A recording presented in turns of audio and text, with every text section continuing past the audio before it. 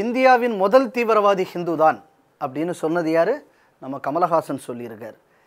நம்ம கவனிக்க வேண்டிய விஷயம் இப்போ இந்தியாவின் முதல் தீவிரவாதி யாரும் முக்கால் தீவிரவாதி யாருங்கிறது இல்லை. நம்ம கவனிக்க வேண்டிய விஷயம் என்னன்னா, கமலஹாசன் எதற்காக இந்த நேரத்தில் இப்படி ஒரு ஸ்டேட்மெண்ட்டை விடணும் அப்படிங்கிறது தான் நம்ம கவனிக்க வேண்டிய விஷயம். தீவிரவாதத்துக்கு எதிரானவன் நான் அப்படின்னு சொல்லக்கூடிய கமலஹாசனுக்கு சில விஷயங்களை ஞாபகப்படுத்த விரும்புகிறேன். கமலஹாசன் விஸ்வரூபம்னு ஒரு சினிமா எடுத்தார். அந்த சினிமாவில் தாலிபான் தீவிரவாதிகளை அவர் காட்டினார். அதனால் தாலிபான்களை தீவிரவாதி என்று சொல்லக்கூடாது, அவர்கள் உரிமைக்காக போராடுகிறார்கள், அதனால் அந்த பேரையே நீக்கணும்னு சொல்லி தமிழ்நாட்டில் உள்ள 22 இஸ்லாமிய அமைப்புகள், துலுக்க பயங்கரவாத அமைப்புகள் இன்றைக்கி போராட்டத்தில் இறங்கினாங்க. இந்த போராட்டம் நடக்கக்கூடிய நேரத்தில் சென்சார் போர்டு விஸ்வரூபம் சினிமாவை திரையிடலாம் என்று அனுமதி வழங்கிவிட்டது. அனுமதி வழங்கினதுக்கப்புறமும் அந்த சினிமாவை நாங்கள் வெளியிட விட மாட்டோம்னு முஸ்லீம்கள் அன்றைக்கி போராட்டம் நடத்தினாங்க.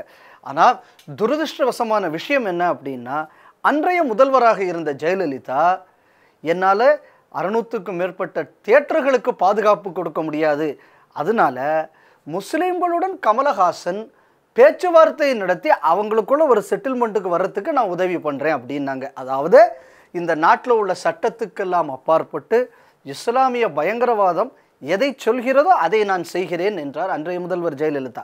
Government is concerned, as far as I am concerned, as Chief Minister, I would like to say this, that if the leaders of the Muslim organizations and Mr. Kamalhasan can sit together and work out an amicable agreement, the government of Tamil Nadu will do everything possible to facilitate that.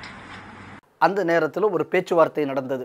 அதில் கமலஹாசனோடு 22 இஸ்லாமிய அமைப்புகளும் சேர்ந்து பேச்சுவார்த்தையை நடத்தி இஸ்லாமிய அமைப்புகள் என்னெல்லாம் cut பண்ண சொன்னாங்களோ அதெல்லாம் அவங்களுக்கு பிடிச்ச மாதிரி நம்ம கமலஹாசன் கட் பண்ணார். கட் பண்ணி அந்த சினிமாவை வெளியிட்டார். அப்போ அந்த பேச்சுவார்த்தையில் என்ன நடந்தது அப்படின்னு நம்ம பார்க்கும்போது, என்ன நடந்தது என்பதை தௌஹீத் ஜமாத்து தலைவராக இருந்த ஜைனுல் ஆப்தீன் அந்த நேரத்தில் சொல்கிறார். அவர் சொல்லக்கூடிய முதல் வார்த்தை என்ன அப்படின்னு சொன்னால், மணிரத்னம் வீட்டில் நாங்கள் குண்டு எறிஞ்சோம், அது வெடிக்கலை, ஆனால் உன் வீட்டில் இந்த முறை நாங்கள் குண்டு எறிஞ்சா நீ இல்லாமல் போயிடுவேன்னு நாங்கள் மிரட்டினோம். கமலஹாசன் நடுநடுங்கி போனார். அவர் சொல்றதை கேளுங்க.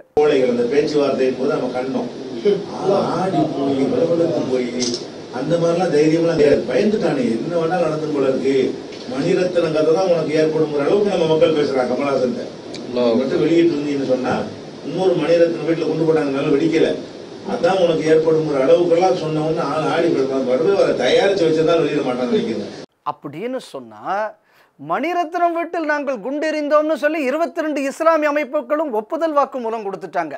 அப்போ உண்மைக்குமே பயங்கரவாதத்துக்கு எதிரானவர் கமலஹாசனாக இருந்தால் என்ன பண்ணியிருக்கணும்? அன்றைக்கே போலீஸ்காரன்ட்ட போய் கம்ப்ளைண்ட் கொடுத்துருக்கணும், ஐயா இவங்க 22 பேர் தான் அன்றைக்கி மணிரத்னம் வீட்டில் குண்டு எறிஞ்சாங்க, அதனால் இவங்கள் மீது நடவடிக்கை எடுங்கள் அப்படின்னு கமலஹாசன் கொடுத்துருக்கணும். ஆனால் அன்றைக்கி கமலஹாசன் அப்படி செய்யலை. அடுத்தது இதே மாதிரி உன் வீட்லேயும் நாங்கள் குண்டு எறிவோம் அப்படின்னு சொன்னார். அப்போது என்னை த்ரெட்டன் பண்ணினா அப்படின்னாவது கமலஹாசன் அன்றைக்கி கொடுத்துருக்கணும். அன்னைக்கு பயங்கரவாதத்துக்கு முன் அடிபணிந்தாரே தவிர, நாடு நல்லா இருக்கணும், என் படம் போனால் எனக்கு கவலை இல்லை, இந்த நாடு நல்லா இருந்தால் போதும்னு நீ நினச்சிருந்தேன்னா அன்னைக்கு கமலஹாசன் என்ன பண்ணியிருப்பார்? என்னை அவர்கள் மிரட்டினார்கள், மணிரத்னம் வீட்டிலும் இவர்கள் தான் குண்டு வைத்தார்கள்னு 2 கம்ப்ளைண்ட் அன்னைக்கு கொடுத்துருக்கணும். அன்னைக்கு கமலஹாசன் கொடுக்கல. மூணாவதா, இன்னும் இந்த மருந்து 10-15 வருஷத்துக்கு வேலை செய்யும். யாரு சொல்றாங்க? ஜைனுல் ஆப்தீன் சொல்றார், கேளுங்க. எல்லா திரையில உள்ளவங்கள பயந்து போய் நடிகிட்டு தான் இருக்கிறாங்க. ஒரு 15-20 வருஷத்துக்காவது இது வேலை செய்யும் மருந்து. நாங்க இன்னைக்கு மிரட்டி இருக்கோம், இந்த மிரட்டல் இன்னும் 15 வருஷத்துக்கு வேலை செய்யும்னு.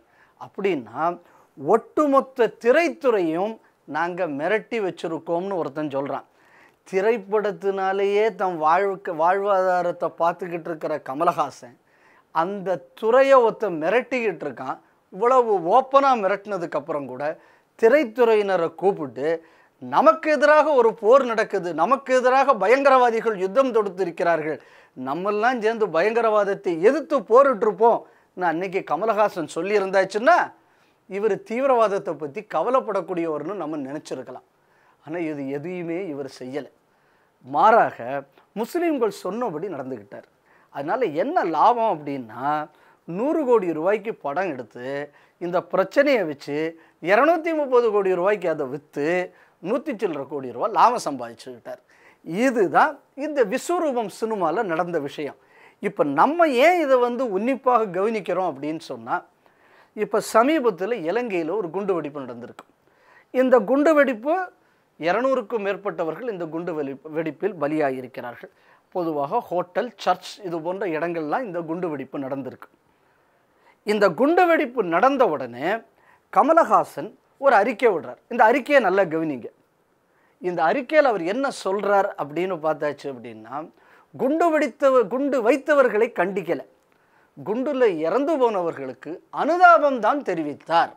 அப்படின்னா என்ன அர்த்தம்னா, செத்தவனுக்கு நான் வருத்தப்படுறேன், ஆனால் குண்டு வச்ச பயங்கரவாதியை நான் கண்டிப்பேன் அவர் சொல்லவே இல்லை. அப்படின்னு சொன்னால் இந்த குண்டு வெடிப்பவர்களை கண்டிப்பதற்கு இவருக்கு துப்பு இல்லை. காரணம் என்ன? அதை செய்த அமைப்புக்கு பேர் என்ன?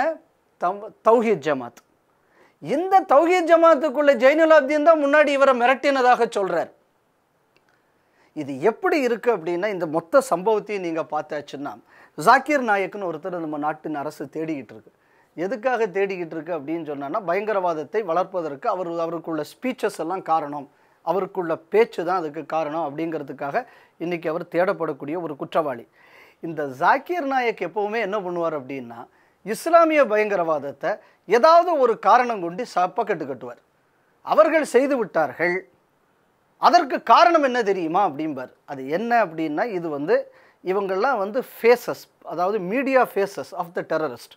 இவனுங்கெல்லாம் என்ன பண்ணுவான்னா, இந்த பயங்கரவாதி எங்கேயும் தாக்குதல் நடத்தியாச்சுன்னா அந்த பயங்கரவாதி சைடில் ஏதாவது அனுதாபப்படக்கூடிய விஷயத்தை கொண்டு வருவான். இல்லைன்னா எதிராளி யோக்கியமாம்பான். இவன் செய்த தப்பு இவனுக்கு ஒரு நாளும் சொல்ல மாட்டானுவ. அப்படின்னா என்ன ஆகும்னா, மக்களுக்கு இந்த பயங்கரவாதிகளுக்கு மேலே இருக்கக்கூடிய கோபம் தானாக போயிடும். ஒன்று. ரெண்டாவது, ஏற்கனவே இஸ்லாமிய சமுதாயத்தில் இந்த பயங்கரவாதத்தை எதிர்த்து போராடக்கூடியவன்லாம் ஒரு விஷயம் தெரிஞ்சுக்கிடுவான். என்ன அப்படின்னா, நமக்குள்ள ஒட்டுமொத்த சமுதாயமும் பயங்கரவாதத்துக்கு ஆதரவாக இருக்குது, வேற வழி இல்லை, நம்மளும் அதை ஆதரவு தெரிவிச்சு போடுவோம் அப்படின்னு சொல்லி நியூட்ரல் முஸ்லீமையும் பயங்கரவாதி ஆக்குவதற்காக இந்த வேலை செய்வாங்க. இன்னைக்கு இந்த வேலையைத்தான் இன்னைக்கு கமலஹாசன் செய்திருக்கார். இப்போ பாருங்க, இலங்கையில் குண்டு வெடிப்பு நடந்து இவ்வளவு பேர் இறந்து போயிருக்காங்க. அப்போ முஸ்லீம்கள் தீவிரவாதிகள், முஸ்லீம்கள் இருக்கக்கூடிய இந்த அமைப்புகள்லாம் பயங்கரவாத அமைப்புகள் அப்படிங்கக்கூடிய ஒரு உண்மை மக்களுக்கு தெரிய ஆரம்பிச்சிருச்சு. அப்போது இந்த இஸ்லாமிய பயங்கரவாதத்திலிருந்து இந்த டிபேட்டு மாறணும். அதுக்கு என்ன பண்ணோம்? ஹிந்து தீவிரவாதம்னு ஒன்று கொண்டு போட்டுரு. ஏன் ஹிந்து தீவிரவாதம்னு போட்டார்? அதுக்கு ஒரு காரணம் இருக்குது. இந்த பயங்கரவாத தாக்குதல் நடந்ததுக்கப்புறம் இன்னைக்கு வர இலங்கையில் கிறிஸ்தவர்கள் ஒவ்வொரு முஸ்லீம் ஏரியாவுக்குள்ளேயும் ஏறி அடிச்சுக்கிட்டு இருக்காங்க, கலவரம் பண்ணிக்கிட்டு இருக்கான். நம்ம ஊரில் எந்த ஊடகமும் இதை வெளியிடலை, ஒரு ஊடகமும் இதை இன்னும் வெளியிடலை. ஏன்னா அடிக்கிறவன் கிறிஸ்தவன், வாங்குறவன் துலுக்கன். இதுக்கு முன்னாடி குண்டு வச்சதில் துலுக்கன், செத்தவன் கிறிஸ்தவன். அதனால இந்த எல்லா ஊடகமும் அமைதியாக இருந்துச்சு. அப்போ இந்த பிரச்சனை அதிகம் வராமல் இருக்கணும்னா என்னடா, அப்பாவி ஹிந்து மேலே ஒரு தீவிரவாத பழியை போட்டு, அப்போ இந்த டிவியெல்லாம் இருக்குது நம்ம ஊரில், மானங்கட்ட ஊடகங்கள். இந்த மானங்கட்ட ஊடகங்கள்லாம் என்ன பண்ணணும்னா, ஹிந்து தீவிரவாதம் நியாயமானு பேசிக்கிட்டு இருக்கோம். குண்டு வச்ச இஸ்லாமிய தீவிரவாதத்தை பற்றி பேசாது. திருப்பி அடிச்சுக்கிட்டு இருக்கக்கூடிய கிறிஸ்தவ பயங்கரவாதத்தை பற்றி இப்போ இந்த ஊடகங்கள் பேசாது. இப்போ கழிந்த 3 நாளாக ஊடகங்களில் பிரச்சனை என்ன அப்படின்னா, ஹிந்து தீவிரவாதம் சரியா தப்பா? ஏண்டா இப்படி ஒரு மானங்கட்ட பொழப்பு உனக்கு தேவையா? நாட்டில் இன்னைக்கு நடக்கக்கூடிய இஸ்லாமிய பயங்கரவாதத்திற்கும் கிறிஸ்தவ பயங்கரவாதத்துக்கும் ஆதரவாக இருக்கணும் என்பதற்காக தேவையில்லாமல் ஹிந்துக்களை பயங்கரவாதின்னு சித்தரிக்கக்கூடிய வேலையை இன்னைக்கு இந்த கமலஹாசன் செய்துக்கிட்டு இருக்காரு. கமலஹாசன் ஏற்கனவே இதுக்கு முன்னாடி நடந்த மணிரத்னம் விட்டு குண்டு வெடிப்பு கேஸில் ஒப்புதல் வாக்குமூலம் கொடுத்தவங்க மேலே எந்த புகாரும் கொடுக்கல, தெரிஞ்சுக்கிட்டு பேசாமல் இருந்திருக்கார். இன்னைக்கு ஜாக்கிர் நாயக்கு செய்கிற வேலை, அதாவது இஸ்லாமிய பயங்கரவாதத்தை மூடி மறைக்க வேறு ஏதாவது ஒரு விஷயத்தை டைவர்ட் பண்ணக்கூடியது. இது பயங்கரவாத அமைப்புகள் செய்யக்கூடிய ஒரு ஸ்ட்ராட்டஜி. இந்த strategic work for Islamic fundamentalist and Islamic டெரரிஸ்ட்டை இன்றைக்கி கமலஹாசன் செய்ததுனால ஜாக்கிர் நாயக்கெல்லாம் எப்படியெல்லாம் விசாரிக்கணும்னு அரசாங்கம் நினைக்குதோ அதே மாதிரி கமலஹாசனும் கைது செய்யப்பட்டு விசாரிக்கப்படணும். இவர் ஏன் இந்த ஸ்டேட்மெண்ட்டை கொடுத்தாரு, எந்த தீவிரவாத அமைப்பை காப்பாற்றுவதற்காக, எந்த தீவிரவாத அமைப்புக்கு சாதகமாக நாட்டில் கள சூழ்நிலை அமையணுங்கிறதுக்காக இவர் இந்த ஸ்டேட்மெண்ட்டை கொடுத்தாரு எங்கக்கூடிய கண்ணோட்டத்தில் இந்த வழக்கு ஆராயப்பட வேண்டும். இந்த நாட்டுக்கு மேலேயும் தமிழ் சமுதாயத்துக்கு மேலேயும் ஏதாவது ஒரு ஊடகத்துக்கு அக்கறை இருக்கும்னா அந்த ஊடகங்கள் கமலஹாசன் ஏன் இதை செய்தாருங்கக்கூடிய பேரில் விவாதம் நடத்தணும். ஏன் கிறிஸ்தவம் கலவரம் பண்ணக்கூடியதையும் முஸ்லீம்கள் குண்டு வச்சதையும் பற்றி பெரிய விவாதம் ஏன் இன்றும் தமிழகத்தில் பெரிய ஊடகங்கள் செய்யவில்லை எங்கக்கூடிய கேள்வி இந்த ஊடகங்களும் இந்த பயங்கரவாதத்துக்கு துணை போகிறது என்பதை மறுபடி உறுதி செய்கிறது. அதனால் இந்த நாட்டுக்கு மேலே நம்பிக்கை இருக்கக்கூடிய, அது யாராக வேணாலும் இருக்கலாம், ஹிந்துவாக இருக்கலாம், கிறிஸ்தவனாக இருக்கலாம், துலுக்கனாக இருக்கலாம், யாராக வேண்டுமானாலும் இருக்கலாம், இந்த மாதிரியான புல்லுருவிகளை அடையாளம் கண்டு முறியடிக்க வேண்டும்.